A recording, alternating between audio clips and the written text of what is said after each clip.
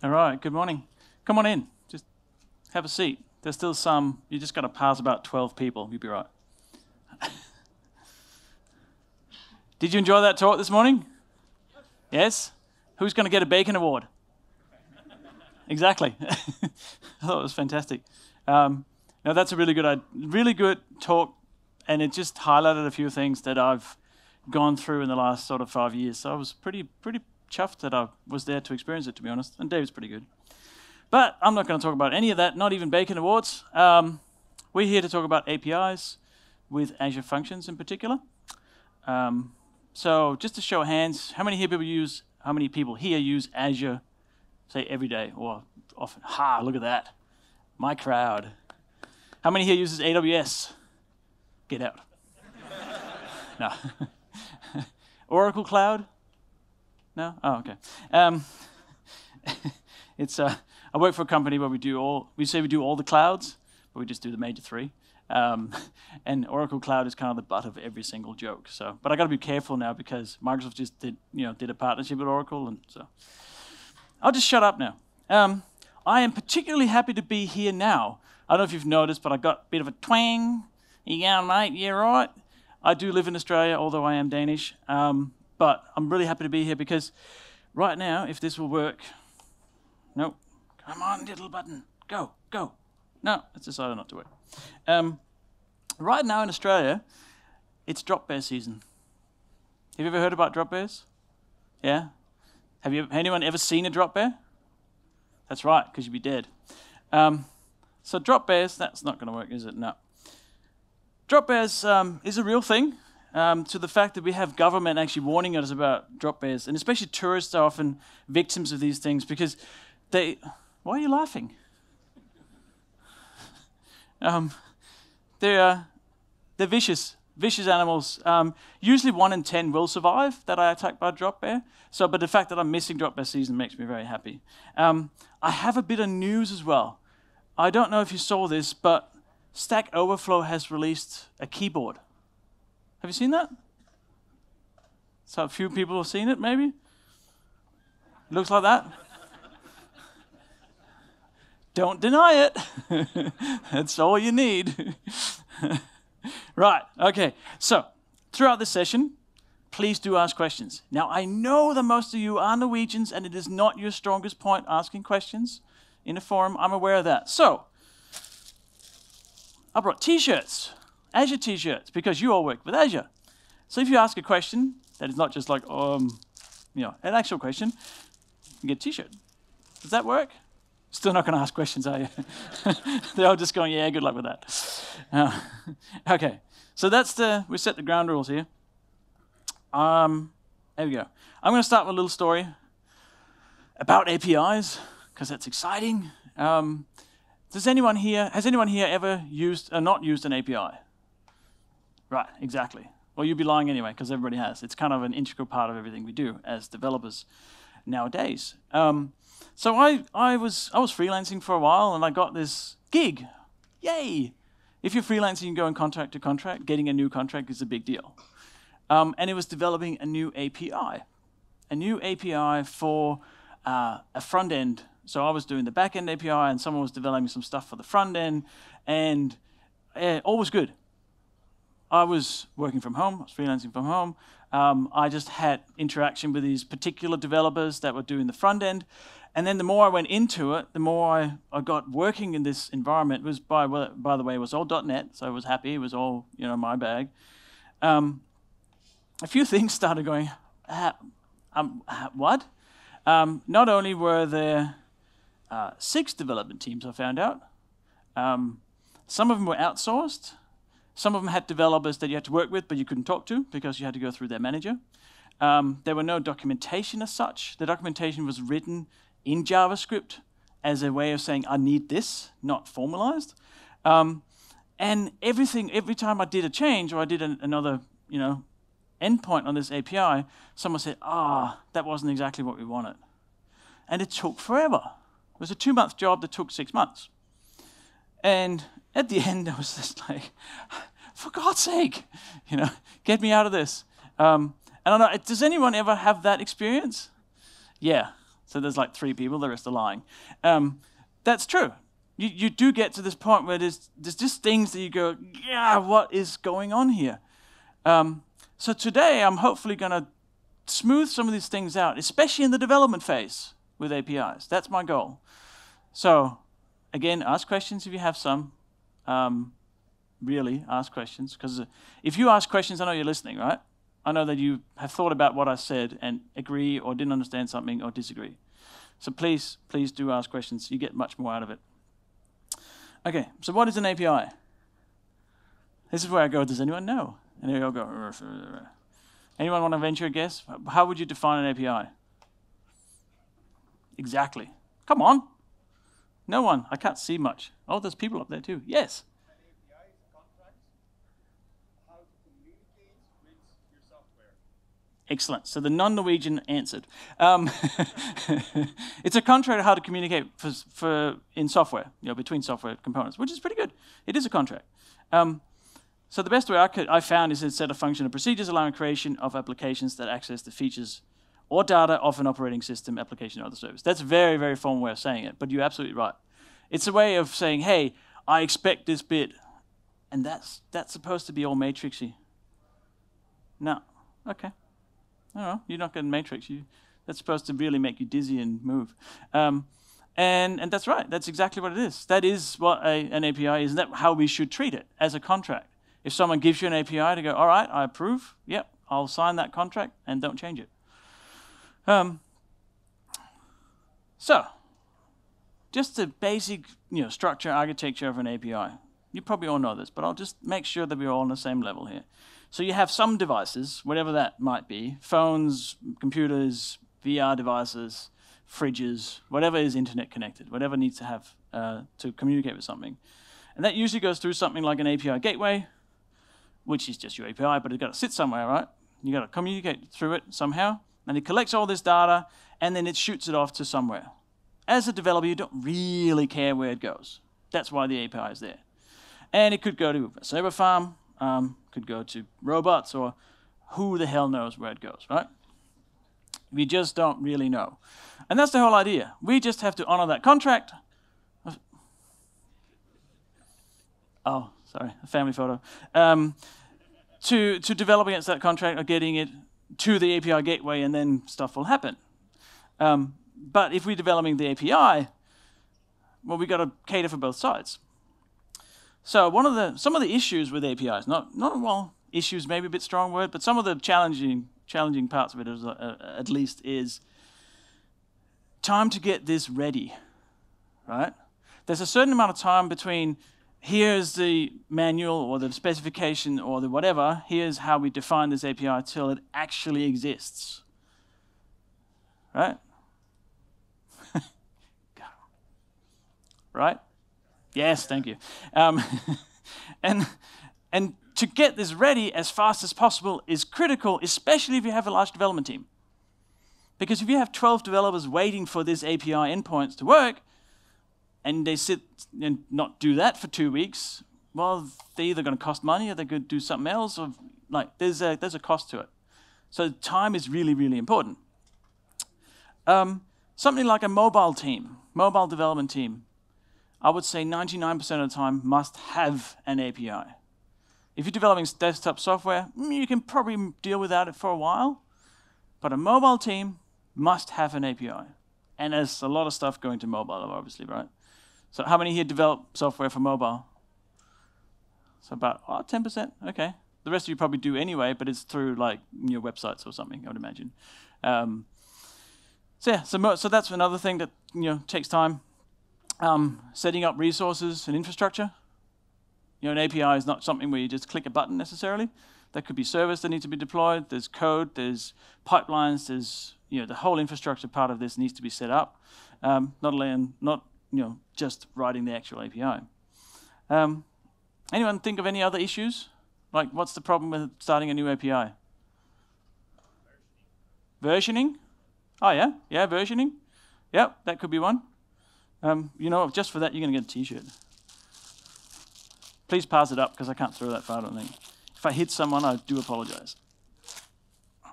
Oh, almost. You're welcome. No, you're right. And there are things that we want to try and address. And the reason I'm saying all this, obviously, I'm going to try and address some of this using Azure Functions. So that's kind of where we're API issues, challenges, what it is. Really basic. Then there's a concept of a proxy. It'll all make sense, I promise. The proxy is the authority to represent someone else. That's the high definition of a proxy, right? So you can have a proxy vote, which means you give someone the right to vote on your behalf. Or in our world, it could be a proxy that says, yes, I'm allowed to do stuff on behalf of this other process. Right? So there's this long definition, which was the best I could find. Dedicated computer or a software system running on a computer that acts as an intermediary, that's the key word, between an endpoint device such as a computer and another server from which a user client is requesting a service. So it's something that sits in the middle. And it manages things, and it makes both sides' lives easier. That's the idea. Okay? So we often think of proxies as well as a network proxy. We're not talking about that now. We're just talking about software proxy. Okay. Who here works with Azure Functions? Wow, that's a few. Okay, cool. So Azure Functions, for those that don't, it's a serverless thing, which I know is this really buzzwordy thing to say, right? What does it mean when it's serverless? Yeah, it runs on someone else's server, right? There's no such thing as serverless. But we like to think of it as serverless because we are not managing that server. We are not actually in charge of the infrastructure behind it. One of the really, really cool things about Azure Functions or serverless as a concept is also this idea of consumption pricing or consumption model, which means that if you, for example, on Azure, if you have an app service plan, you pay for that regardless. The app service plan you pay for $60, $80, $100, whatever it might cost, and that gives you some resources. And you put things inside that. So you have your 10 websites or even your Azure Functions can live inside an app service plan. But you pay for it regardless. If you use Azure Functions as on a consumption basis, you only pay for what is used. Right? So if no one uses it, you don't pay a thing. That's kind of neat. I mean, hopefully someone will use it, obviously. Otherwise, why do we do it? So, does that make sense? Yeah? No one wants to argue with that either. Well then. I'm just waiting for a question. No. I will get one. I actually got one already, but okay. That's enough slides for now, I think. So what I want to show you is building an API with Azure Functions. And it's very distracting, isn't it? All right. I just put it up there so I can have a drink.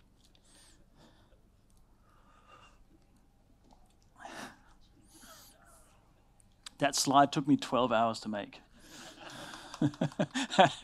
Yeah. I did a fun talk once, a 5-minute talk. The slide deck was 680 megabytes, which is purely GIFs. All right, so let's go into the wonderful world of Azure. See, can you see that? Okay, please yell out if that disappears or something, right? Because I can't actually see it. Instead of just sitting there going, oh, that's strange. So we have here an Azure function. A function app, I should say. I've created this in advance, but it's as easy as going a click add inside Azure and filling out four fields of information, and you've got an Azure function app. So this is our first foray into serverless if you've never done a function before. Right, so I'm actually not going to go into functions at all, because anyway, everybody here knew functions anyway. Not in the sense that this says function here. What I am going to use is something called proxies. Has anyone used the proxies feature? Was that none, or was that one? No, there's no one. Okay. Well, that's kind of why you're here, I'm guessing, and that's why I wanted to do this talk, because no one knows about this feature. So it is a proxy. As we just talked about before in the slides, it's a proxy. It does something between two parties. And we're going to use that to address all of the issues, well, almost all the issues, with creating new APIs that I talked about earlier. So, okay. We create a function, proxy, by clicking the plus. I know, that's very exciting. And what you get here is a name and route template are the main things for now. And, ooh, there we go. So we're hoping the Wi-Fi will be with us here. So please don't download Windows updates right now. That would be good. So we're gonna have a bit of a space theme. You may have guessed that, considering it's at SpaceFax API, right? So we're gonna call the first one. That's just a name for me that I can read. It's never actually gonna go anywhere. And I'm gonna give this a route template, which means that on my API, I'm gonna have this route to get to this proxy. So people. And the really cool thing in here is that I may not have, so I'm creating all the endpoints now for an API, so I should just set the scene. Someone said, hey, we need a new API, we need to have the amazing SpaceFax, and I go, okay. So in order to get developers working on the front end, or whatever consumes it really quickly, I go, okay, I'm gonna go into this proxy part of Azure Functions, and I'm gonna create all the endpoints you need. And there's some really cool tricks you can do with this. So the first endpoint is to figure out how many people are in space right now. So people is the route to this template, and then there's something called a response override, which means this is not actually going to go anywhere. The proxy is going to pretend to go somewhere and just do it itself. So we can give it a status code, 200, because this is always going to succeed. That's, yeah, everything is okay. It's reassuring, right? And then we give it a body. And I'm going to go to my cheat sheet here, because I'm not going to type all this out. That would be crazy talk. And so now I have, won't scroll, give me a sec here. There we go. In here, I have a JSON payload, right? Not particularly exciting or complicated or anything. But this, the idea with this is that this body, we've now decided that this API has a contract that says, when you ask for how many people are in space, you're going to get a message, a number, and an array of people, right? And each person has a craft, which is what they're on, and a name. That's the contract, right? So this is where we go, okay, I'm not going to hold you to it and say, this is what you're going to get. And I create this. I can copy this endpoint. Oh, did I copy it? There we go. And I now have, ta-da! If I could run in Chrome, it'll look better, but you get the idea. Or get an extension for Edge or whatever. It spits out the JSON, right? That's it. It's on the internet. You can go to that now and get that data and create your own SpaceFax page stuff. But just don't download Windows. Right? And that's it. So now we got an endpoint. And you might go, oh, well, that's not very exciting. Well, it is, right? And you're wrong. No. The thing is that if someone comes and says, hey, we want you to build this API, we want you to have this particular contract, we want you to have provide this particular data in this format, you can go, okay, bang, here it is, can you consume it? Is this okay? Really quickly. You can confirm, push the responsibility back on them and say, hey, this is what I've got. Is this what you want? And they may go, yep, that's it. Or you really quickly, fail quickly, fail fast. It's important. So, but of course, we can do a bit more than that, right? So we want another proxy. And this one's going to be the location of the International Space Station. So I know this is going to be called ISS location. And we're just going to give it the ISS, location endpoint. And we're also going to put in a status code. Space is amazing. That's the official new, in Chrome version 74, that's the 200 returns. And I'm just going to give it what that's supposed to be. So in real, when we are going to hook this up to real data, don't worry. We want a timestamp for, that's just a tick. And we want the position that long of where the space station is at that particular time. And you should be surprised how fast the thing moves. I think it goes, is it 6 times around the Earth every day? Something like that? I can't remember the details. So this thing is going to change all the time. And we can then save that, and we now have 2. Obviously, I could go to it again, but you can kind of guess what that is. But just to say here, instead of having people, well, you probably can't see that, but just trust me, I'm writing IS location. There. So now we have 2 endpoints. That took me 5.5 minutes, including blabbering. Right? Pretty damn quick. So we now, let me just get my cheat sheet here. What we can do as well is that, for argument's sake, say that this message here is not an actual message about what the indication of whether it was successful or not, but it might be something else. So we can put in variables, right? Oops, message. And then what we can do is we can, up here in the route, we can add message to that.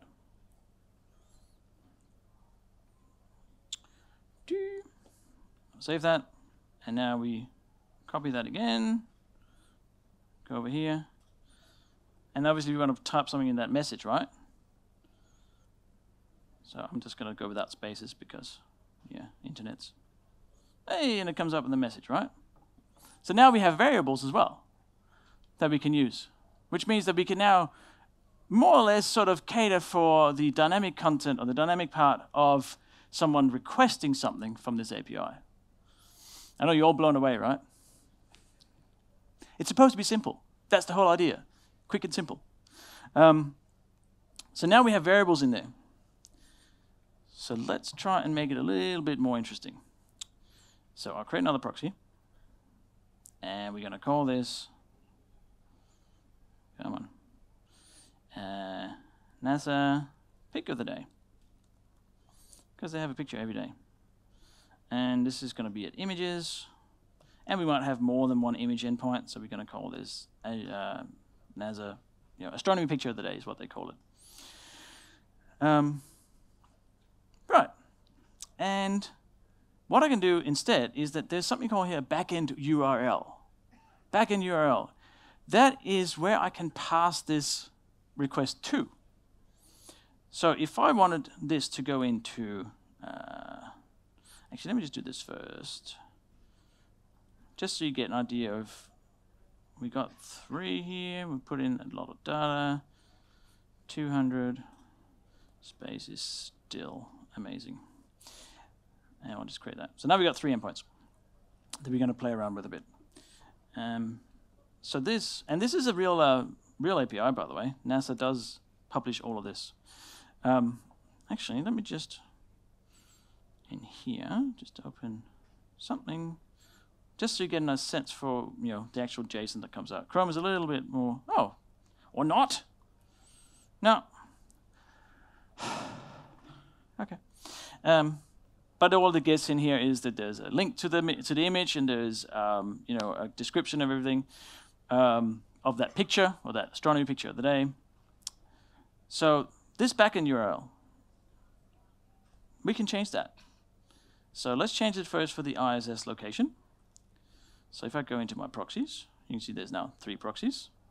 The ISS location, and I want to use the backend URL instead. And this won't actually be, I think I need to remove that. So there's no override. And we save that up here. And that message is not going to work anymore because they don't accept the message for the location of the International Space Station. That was just to show you how you can put variables into it if you need to. So now I'll just save it again. Let's go to it now. So, okay. So this is now getting, I'll just zoom in a bit here, the actual lat long for where the space station is, was, where it is now. That's how fast it moves, right? So if you wanted to, you could request every 20 seconds, every 5 minutes, whatever you need to, you could fire a request off and get the position, put it on a map. That would be relatively simple, right? But now what we have is that we have created our own SpaceFax API, spacefaxapi.azurewebsite.net, and no one's the wiser. No one knows that we're proxying this off to a different API. Right. Now, the astronomy picture of the day is not on the same API, but we're creating one API for all the SpaceFax. This is where the proxy is really powerful as well. We can channel all of these different things into our proxy Azure Functions API.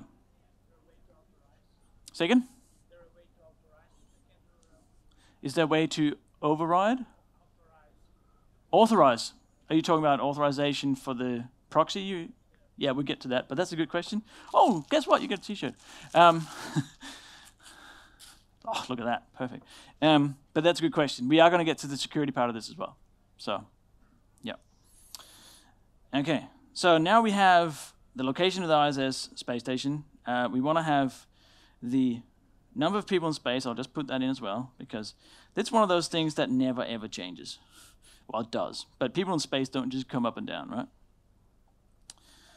So here, and then I'm going to not remove the response override just to test my own curiosity, because I can't remember exactly if you need to.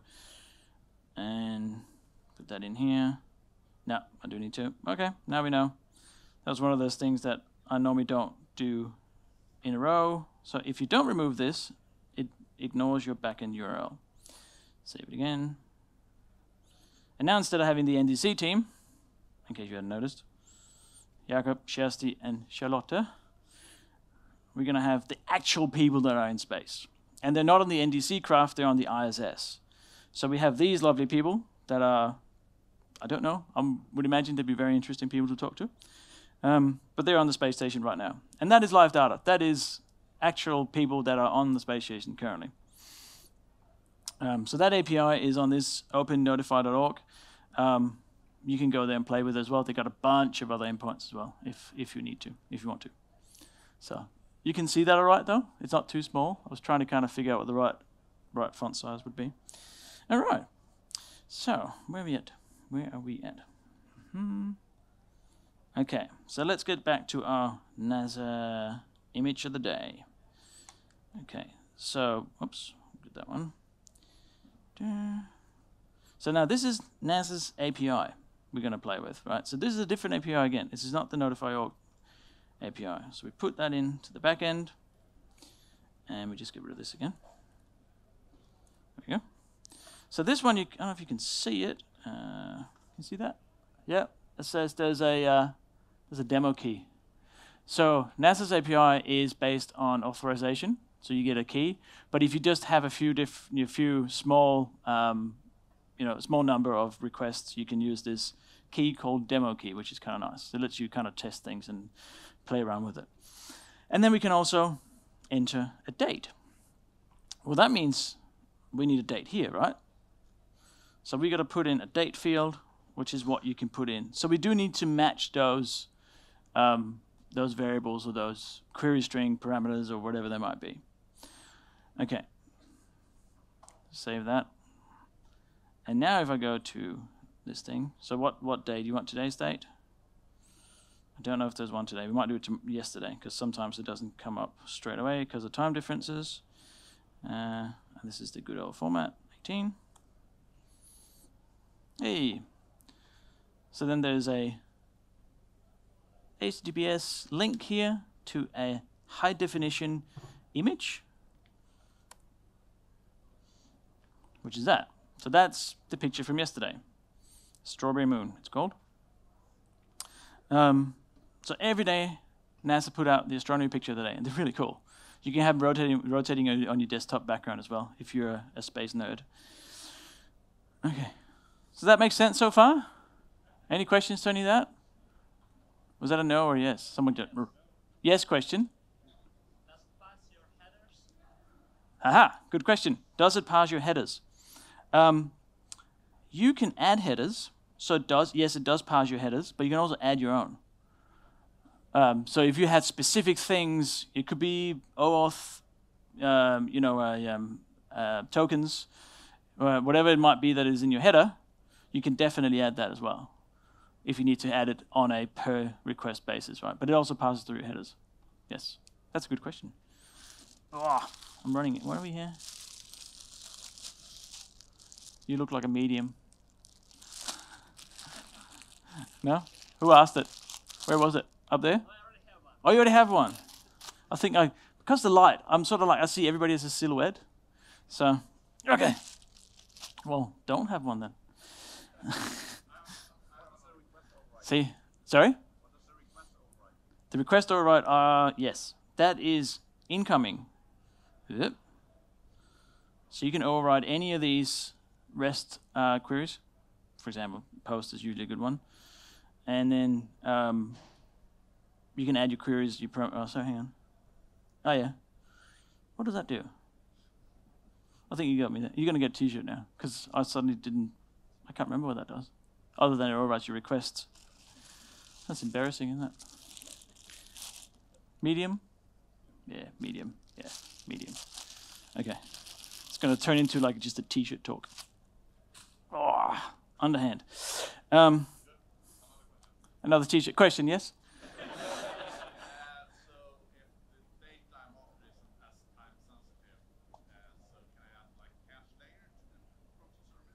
Caching to this? Yeah, exactly. So that request to the proxy doesn't always push through. Oh, right, sorry. So can the proxy be cached itself? Yeah. No. This is based, we'll get to this at the end as well, but it is for get this out the door now. Get someone, remove this roadblock, basically. But that's a good question. I can't throw that far. Okay, we're gonna have to pass it up. I shouldn't tell you how many I got left, right? Because then you're gonna stop asking questions. Oh, so close. Hang on. 2 seconds. So we've got that. Now, can anyone see a problem with this particular string that I put in? Demo key, thank you. The key's there, right? Now, demo key itself is probably not that interesting, but what if it was my 32-character special key, right? So if you were to give someone access to this, hang on, yep, we wouldn't want necessarily to put the key in there like that. So what you can do, which is very cool, is that response. In here, we can add, hang on, where is it? Get rid of that one. 2 seconds. Okay, so I'll just go back to the function here. Which one was it? Change is made to the, hey, but I have saved it. I have an empty header. Aha. Thank you. Maybe that's what it was. Yep. This is like mob programming, isn't it? It's like 200 people. Well, how many now? Sorry? Yeah, safe. Well, keep telling me not to move. Hey, here we go. Okay, so in here, we have some platform features. We'll go through a bunch of these in a minute.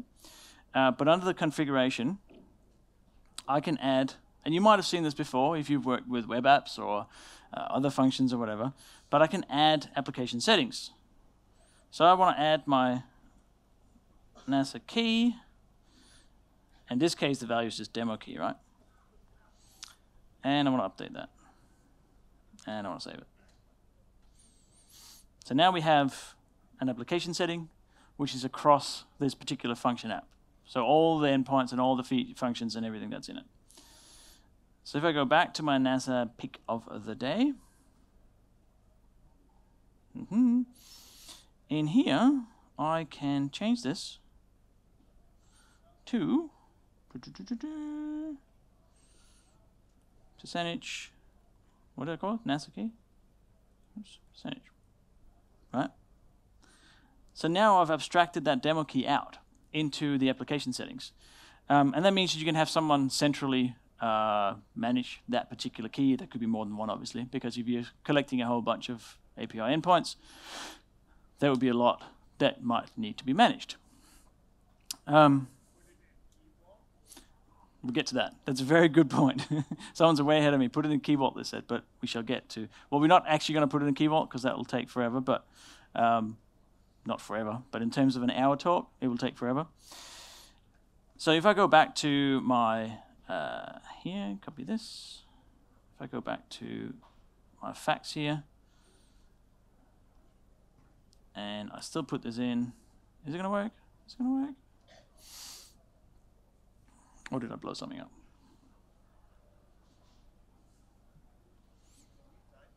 Sorry? Yep. Now you set we have date parameter in this URL and then we pass it on to another URL. Yep. Do we have static functions or something like that? We can say date.now or date.today gets certain stuff. So what the question is there a way that we can have this date parameter that's over here? That worked, by the way. Yeah, hey. We'll just change what we talked about to another day, make it a bit more interesting. There we go. Is there a way that I can have this date parameter dynamically generated, is what you're asking, in something, a static function, or something that, you know, channels it into here? No. Yeah, sort of, yes and no. I'll show you something in just a sec. But no, so think of this as lightweight API management, okay? This is not the Azure API manager, right? You know, we'll get to some of the differences a little bit later, but it's, yeah, think of it as sort of a lightweight, need to get this out the door quickly, prove a concept, I can, you know, get people working, am I doing it right, give you some data. But that's what the value is. It's really, really valuable in that scenario. Okay, so in here, there's something called an advanced editor. We always like things that are advanced. Who here does not always go to the advanced settings? See, exactly. Like as soon as, and I'm sure Microsoft knows this. No, we got to make it advanced because they, oh, I got to press that, and we just do, right? Who here uses express settings when they set something up? Exactly right. So yeah, this will just load. This is hosted on Kudu as well. So this is all it is. Now I've been doing, because I did a workshop for the last 2 days, and there was a few times where we were doing GUI, WYSIWYG stuff, and there's hardcore developers going, that's not development. Okay, here's some JavaScript, right? The reason I'm showing this is that this is all it is. The whole thing I've done so far is just a JavaScript, so JSON file, essentially, called proxies.json. And that is a part of an Azure function. So every proxy is an Azure function. It's just that, you know, Azure does some magic behind the scenes to facilitate some of these proxy features. But it is just a function. That's why it sits in the Functions app. So this is what you have as proxies.json. That's where the proxy definition lives. All right? So in here, if you could do something in, again, back to your question, can I do dynamic stuff and things in here? Well, ish. You can put in things, you know, to be honest, I'm not super familiar with all of the different features of this because there's a lot in Azure Functions. But almost whatever you can do in a function, you can do in a proxy, except for compiling the C# code. So this is also the way that you can manage all this in Visual Studio Code if you want, or Visual Studio. Visual Studio Code is a very popular tool for this particular scenario. And you can write your proxies in JSON in that sense. And you can download I think it's the Azure Functions extension that has some autocomplete around some of the features that are in here as well. Okay. Right. So now we have an API. It's rudimentary. I will grant you that. But we have 3 endpoints. One of the things that we would want as developers, I would imagine, is that if we start building some of this stuff, we would want the code, we want the proxy.json, but we also want some source control, right? We're not just going to go into the portal every single time and change the date field to be date_time or whatever it might be. We want some way of managing the deployment pipeline. Anyone not use source control? No one's going to admit to that.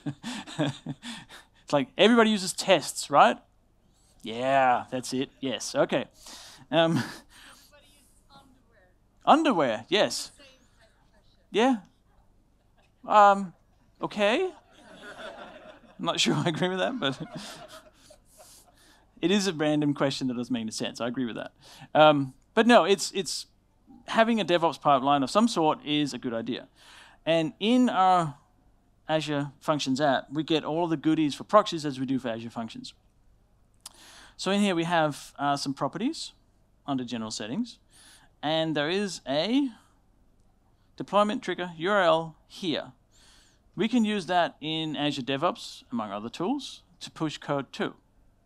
All right? So that would be for this particular function app. So obviously we need to manage which proxy and which function we're pushing to. We can deploy code. So that's one way of doing it. Another way is there's a deployment center. So we could actually, in here, define where we want the code to come from as well. So we can pull the code.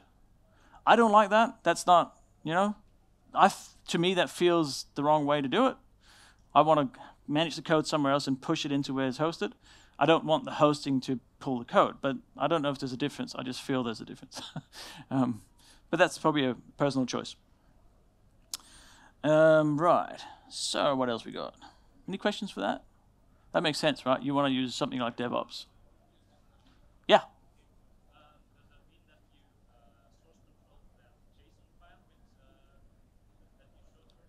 So the question is, do you put the JSON proxies.json file in source control? Is that right? Yeah. Yes. Absolutely. Yeah. And the rest of what comes with the function, right? So probably not that. Yeah, it doesn't show you that much. There's a few other files that comes with Azure Functions as well. And you can push the whole thing. You'd probably have both proxies and functions in one, to be honest. You might have, they could interact in that way. You could have functions that lead into a proxy. If I just close these lovely tabs, because you can create logic apps. Anyone know what logic apps are? A few people? It's a way of making developers look amazing and managers really happy. Because it's also JSON notation really, but it's also a WYSIWYG way of connecting things. So yesterday in the workshop we did something that everybody needs to do. Every time someone tweeted serverless, #serverless, we created a record in a Cosmos DB. Very, very real scenario. No, obviously not. But you can connect things that just triggers other things. So if you want to know about a thing that happens over here, you can channel it through a logic app and get notified or get something inserted or happening. So you can do that with these proxies as well. And of course there's Kudu that we just saw in here as well. Oh, actually, we can click on Kudu because it's slightly different. And again, did you notice that? Exactly. Advanced tools. It's very important. So the Kudu service is this is the VM that's running our Azure Function app, right? So we can go in and have a look at what is actually running on this VM that we're using. And we can do a couple of cool things. I didn't know about this till very recently, that Kudu does all this. I'm very happy with all this cool stuff. Let me just see. No, that's not what I wanted. Process Explorer. Yeah, just thinking about it. But you can see every process that's running on that VM. You can react to things. You can actually get a command interface, and you can just type things in like you have a command prompt on a VM. But this is not really responding. Ooh. There we go. Debug console. We have even a file structure, everything. So we feel, I know, as a developer, like, oh, I have a little bit more control now. I like this. So Kudu is good. It's advanced as well. Yeah. There are, I'm not going to go through all of them. Networking. Networking in Azure it feels like it's an IT pro thing, right? How many here is a sysadmin, if anyone? Anyone manages? There's a couple. So managing a network or infrastructure doesn't feel like a development task necessarily. But what networking will allow you, a VNet, virtual networking on Azure, is that you can control very fine-grained control of what access things have to your Azure resources. Right? So you can say, oh, they have to be in the same virtual network, and that can lead you into having a security conversation about your application, which is important. So don't quite discount. We can't live just in saying, developers, we write code. That's it. We have to understand some of these other things as well. Now, SSL. It comes with SSL out of the box if you just use the azurewebsites.net domain. But we probably don't want to do that. We want to add a custom domain. We can add our own SSL certificate if we wanted to. It's a little bit cumbersome to do that. We can indeed buy a certificate from here. Who has bought a certificate in the last 6 months? It's like 3 people. exactly. If you if you weren't aware, certificates are free, right? Let's Encrypt and among other companies offer free certificates.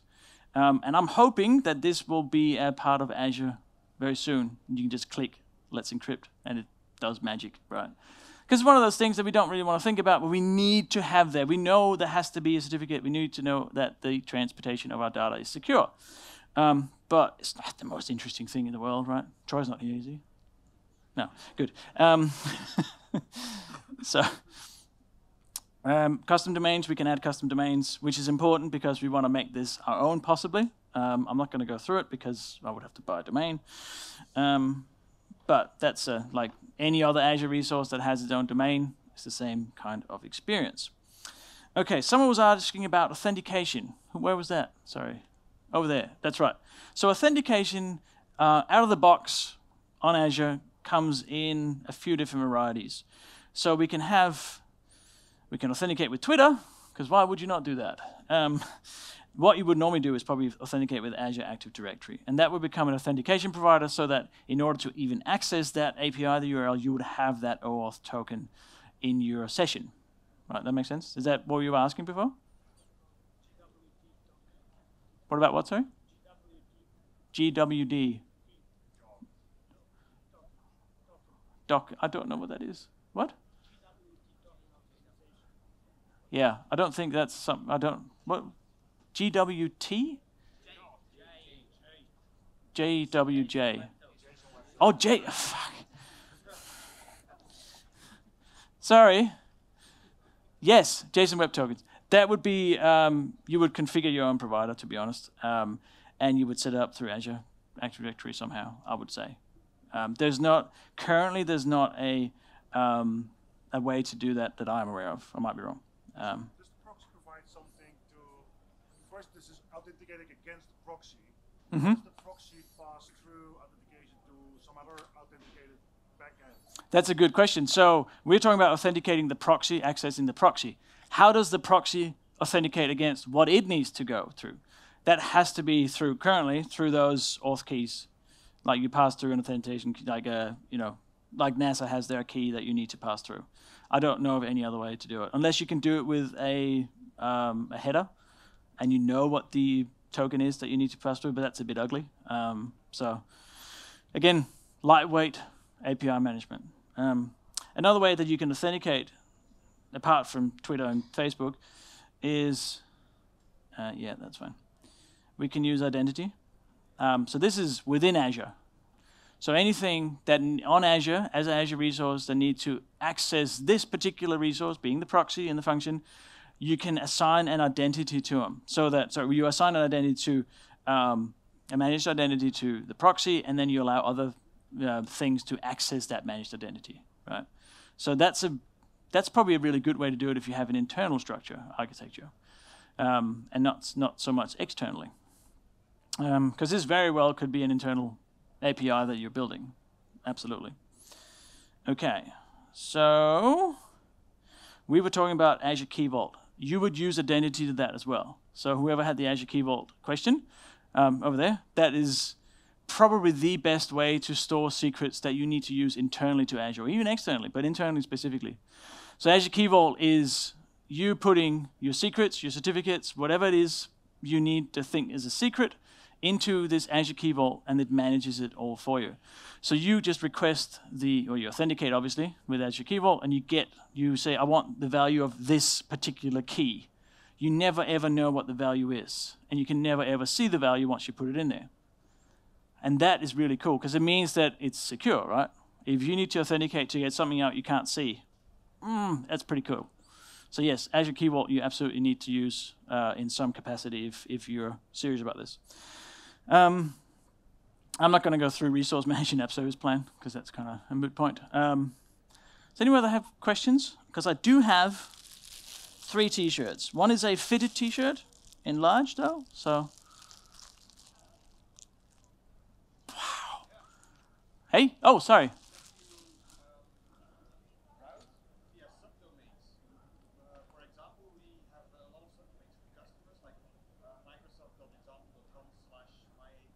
Yep. Can I send it to a different endpoint or give a value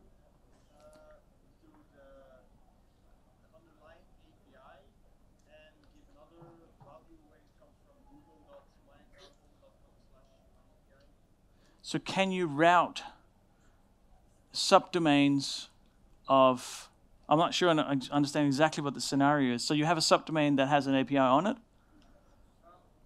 We have customers that talk to our APIs, but every customer gets their own subdomain. Gotcha. That's how Yep. we identify them. So if you had, say, for argument's sake, 20 different subdomains for different customers that all essentially have the same API that you want to route into the same endpoint on the back end, is that what you're asking?